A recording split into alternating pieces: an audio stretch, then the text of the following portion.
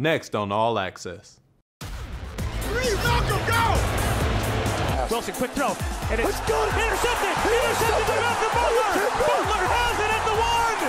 Malcolm Butler stepped in front of the throw. Joining me now is Patriots special teams captain Matthew Slater. And do I even need to say welcome back? Was there ever a doubt for you? It wasn't a tough decision. I knew that I still wanted to play.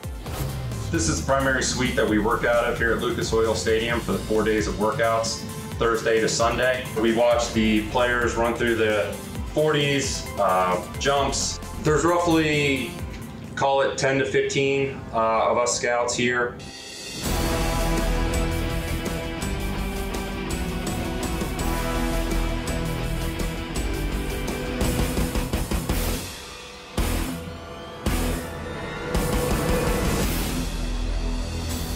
The team-building part of the year is in full force, with the excitement building towards the 2022 NFL Draft. Hello and welcome to Patriots All Access presented by GEICO. I'm Steve Burton. Who's coming? Who's going? There's been a ton of activity in less than 2 weeks. Dan Roach joins us now with a status report of where the Patriots stand today.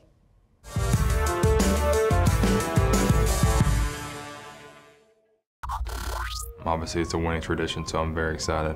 When you walked in, you realized why this place is so special.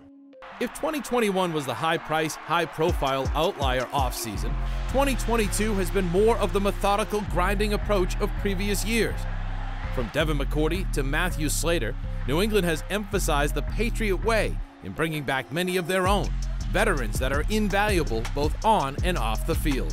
Matt, Devin, guys like that, they played such a high level for such a long time, and they represent everything about the Patriots, so it's great to have their voices and their presence. James White is back too, after suffering a season-ending hip injury in Week 3, an injury that involved a long road to recovery for the three-time Super Bowl champion.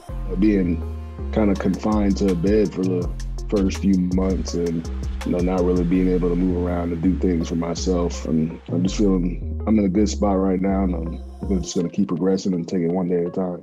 The Patriots have also welcomed back Trent Brown, Jawan Bentley, Brian Hoyer, and Nick Folk. There have been departures, among them J.C. Jackson, Shaq Mason, Ted Karras, Brandon Bolden, and Gunnar Olszewski. The Pats have made additions such as quarterback Terrence Mitchell, linebacker Mack Wilson, and wide receiver running back returner Ty Montgomery. And finally, late in the week, the Pats brought back a familiar face. He has Wilson, quick throw, and it's good. Intercepted by Malcolm Butler. Super Bowl 49 hero Malcolm Butler. Of course, the Patriots still have plenty of time to make some more free agent acquisitions, perhaps a trade or two as well. And then there's the NFL Draft, April 28th to the 30th in Las Vegas. Steve? Looking forward to that. All right, Danny, thank you very much. We'll be back with more Patriots All Access right after this. Coming up on All Access. We get an inside look at the Patriots scouting department at the Combine. And ask them, basic general conversation starters just to get them comfortable. A conversation with Captain Matthew Slater.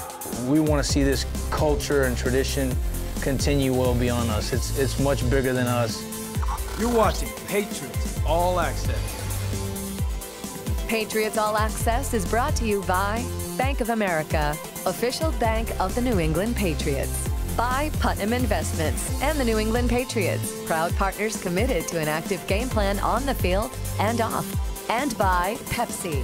That's what I like. Pepsi, official soft drink of the New England Patriots.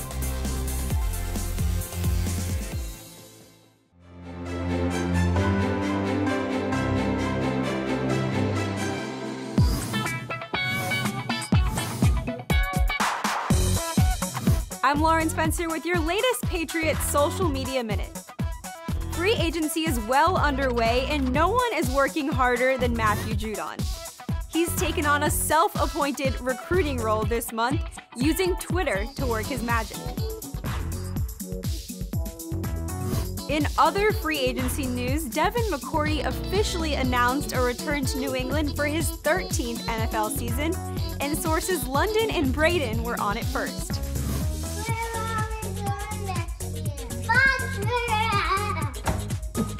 And finally, this dad and daughter duo took Instagram by storm when they removed her loose tooth in the most Patriots way possible. They tied her tooth to a Patriots football, her field goal was good, and the tooth fairy was due for a visit. That's all for our latest Social Media Minute. I'm Lauren Spencer. In the hands and arms of Matthew Slater. There's a first block. Matthew Slater with the recovery and the run back for the score. Welcome back to Patriots All Access, everyone. Joining me now is Patriots Special Teams Captain Matthew Slater. And do I even need to say welcome back? Was there ever a doubt for you? Well, you know, it was certainly a time of reflection and, you know, a time to really think about my future. And I'm really thankful that everything worked out the way that it did, that Coach wanted me back, and that I still feel healthy and still have the hunger to play this game. So I'm excited about being back. I really am. Did you go back and forth on this? It wasn't a tough decision. That's what I wanted to know. You know, I had a good conversation with Coach about where he saw me and what this season would look like and what he thought my role would be with the team. And thankfully that conversation went well, and that really helped me make my decision. I knew that I still wanted to play. I had convinced my wife that it was a good thing for our family, and but we felt that way together, and we're excited about the opportunity. You see players, especially in these times, 2022, switching teams all the time, back and forth, back and forth. How important is it for you to stay in one uniform? Well, it certainly means a lot to me. I'm very thankful that I've had the opportunity to be in one uniform for the entirety of my career. It's not something I thought I'd be able to do, especially in my position as a special teams player. We tend to bounce around a lot. But it's really extra special for me because my dad did it. He spent 20 years in one uniform. Wow. And that was one of my big audacious goals was, hey, maybe I can do it like my dad did, however long my career would last. Wow. And it's pretty cool that I've been able to do that. No question about that. That is extra special. Yeah, it is. All right, so we all know you played a long time, and it's rare for players to play a long time. But now that you and Devin McCourty are getting up there, you're not going to be around forever. How do you pass down the leadership to the next Matthew Slater and Devin McCourty? Yeah, absolutely. How does that get passed down? That's a great question. You know, I think we need to be very intentional with pouring into the younger guys. The experience that we have, the lessons that we've learned, I think it's our job to communicate that to the younger guys, to encourage them to find their voice, to lead in their own way. Don't try to be me, don't try to be Tom, don't try to be Devin. Just be yourselves and lead in your own way and take ownership of what you're doing here. I think every player that's here and putting in sweat equity every day should want to take ownership of what's going on here. So, you know, I think it's our responsibility to identify those young guys, maybe encourage some guys that don't see themselves as leaders to really take ownership, step up and lead. Because I think it's important for myself, and I think I speak for Devin when I say this also. We want to see this culture and tradition continue well beyond us. It's much bigger than us. It's much bigger than one or two or three guys.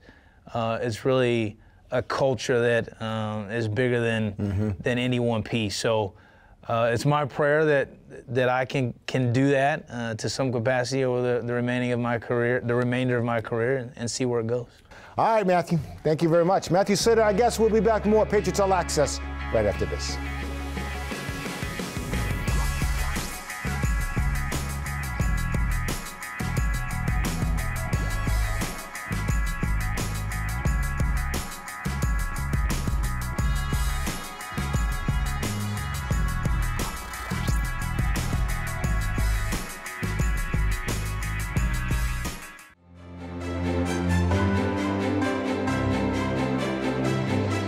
Welcome back to All Access, presented by GEICO. Last month, the NFL took center stage in Indianapolis, where the league conducted its annual combine.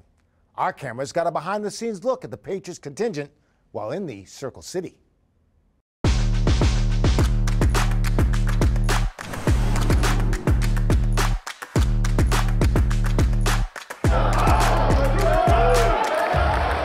Lucas Oil Stadium is the Patriots' home away from home during the Combine. New England will have 2 working suites during this period.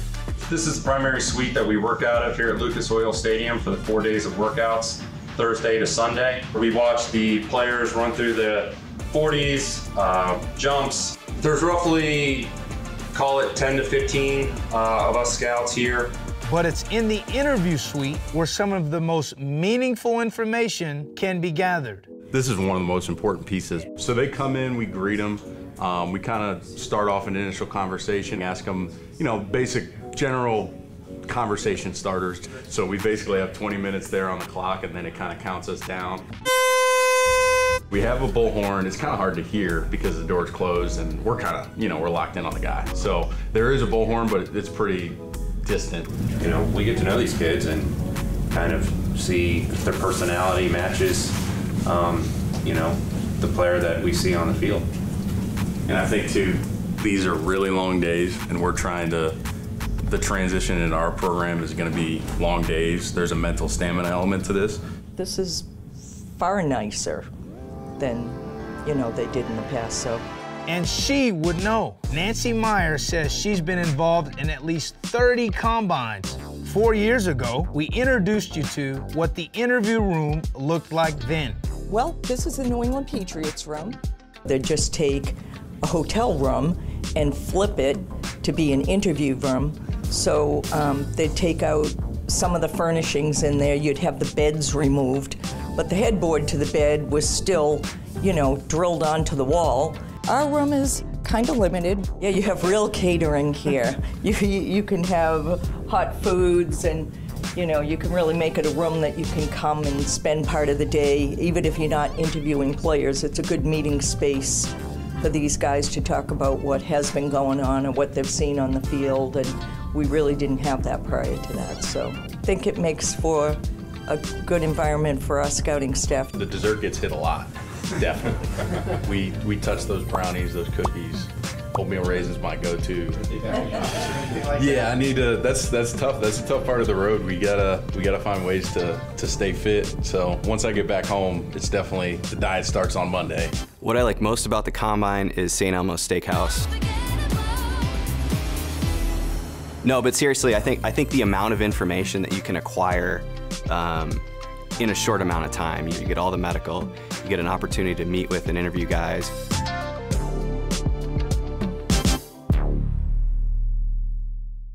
For more on the Patriots scouting department, we invite you to watch the full episode of Do Your Job, presented by Bose, on Patriots.com and all of our social media channels.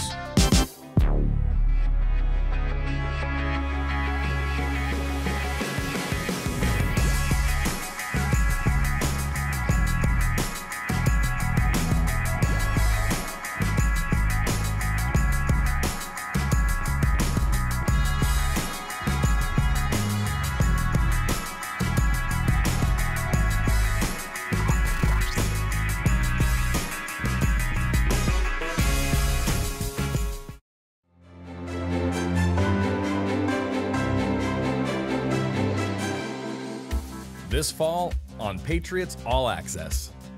It is safe to go back home again. We traveled to Portland with wide receiver Kendrick Bourne, who received a hero's welcome in his old high school. Kendrick Bourne, professional football player, Milwaukee grad. How you doing? Back. Our future soccer students. That's what a real buddy is. These guys are gonna win. Why is nobody in class, bro? What grade you in? I'm junior. Oh, that's what's up. What grade you in? I'm a senior. Oh, you're a senior. Big senior. My size already. It's just so surreal, man. I'm definitely thankful. I didn't think I was going to get much reaction, but it's pretty crazy. So, success for sure. Welcome back to Patriots All Access, everyone, in our Bob's Discount Furniture Studios with Mike Reese and Paul Prill. Good to see you guys. Good to see you, Steve. Let me start by asking you this. With the way the season ended last year and the way things are going this year in the offseason, how much concern is there for this Patriots football team? I think if you listen to some of the people that Mike and I, generally interact with, the people that are commenting, there's a lot of concern. And it's been a kind of a slow start to the free agency period. I think we all expected that after the spree last year, Mike. But I think people are a little bit concerned because I think a lot of people wanted to get a little bit younger, maybe a little bit more athletic on the roster. And so far, there really hasn't been a whole lot done in that regard. Yeah, and I think that's fair, you know, to have some concern because we saw the way the season ended. I mean, they couldn't force the Bills to punt the last 2 times they played them. And what have they done to improve themselves?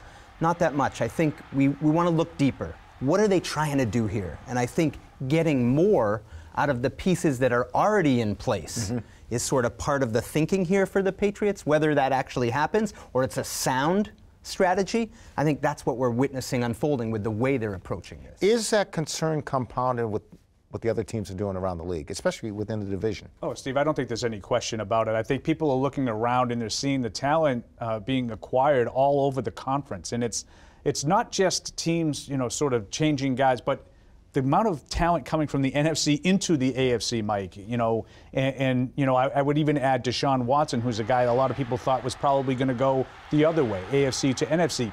He stayed in the AFC. So not only the Patriots haven't done a whole lot on paper, again, it's very early, but on paper, haven't done a whole lot to improve. Those around them have done a lot on paper to get better. And Paul, I look at it this way. If you don't have a quarterback, you don't have a chance. And so relating this to the Patriots, 2020, like with Cam, like they could only go so far. They have Mac, I think they have a chance. But relating that to the AFC, like you got Russell Wilson coming to Denver. That immediately upgrades them. You got Matt Ryan going to the Colts. Immediate upgrade. You mentioned Deshaun Watson to the Browns. Upgrade over Baker, like that much more. So the quarterback play around the AFC, to me, is sort of highlights what Paul is talking about. Well, talk about the players that have left. Shaq Mason, Ted Karras, J.C. Jackson. Have more players left? Well, for sure. That have come in. Yeah. Talking about talent-wise. Yeah, you know, what the Patriots have done, and I agree with Mike's point, I think it's a good one about them sort of expecting some of the free agents they signed last year to maybe make a year or two jump like we would talk about with a younger player, a rookie. And I think that's what they're banking on. But in terms of, those are 3 guys, you know, especially Mason and Jackson are 2 guys last year that a lot of these, you know, analytical sites will tell you are the best 2 Patriots performers last year. And it's really just Ty Montgomery, Terrence Mitchell, and really a lot of question marks. That's all they've brought back. So they've lost more talent. Again, these games don't get played for a while. We're all talking about paper. Yeah, and where do they go from here, right? So I think the draft becomes that much more critical for them. Like last year's draft, Mac Jones, Christian Barmore, Ramondre Stevenson, maybe Ronnie Perkins shows something. Maybe Joshua Bledsoe, the safety in the 6th round, didn't, you know, maybe he shows something. Like that looks good. But some of the drafts before that, right? Like that you should be seeing the fruits of your labor now, didn't really work out that well for the Patriots. So they need another good draft this year. I think that's a key part when we talk about where they go from here. And just to build off what I was saying, like Jonnu Smith, like there was a lot of excitement about him at this time last year. There was a reason why. So you got to look at why didn't that happen last year? And what can we do this year to make it happen? Like all hope is not lost with players like Jonnu Smith, Nelson Aguilar. I would add Matthew Judon, like a little bit of a fade there down the stretch. So getting more out of that group could help them. Well put, guys. Well put. That'll do it for this edition of Patriots All Access. For Mike Leese and Paul Perillo, we will see you the eve of the draft coming up in April. So long, everybody.